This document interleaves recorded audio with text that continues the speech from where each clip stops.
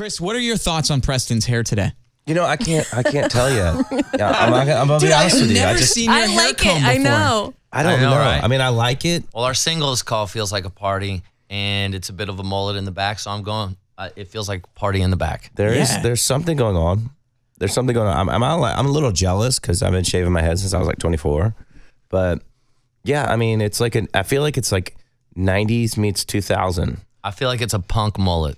Dude, I dig it. I just have never, I don't think you've ever come in. I've never seen you without a hat on. I know, right? Ever. Always had a hat on. So is this a new thing? Like on stage, you're gonna be? Is this a new look for you? I wore it. He did. He all wore this it. weekend. Yeah, I wore my hair this weekend. And, I wore it this way all this weekend. Can you believe that?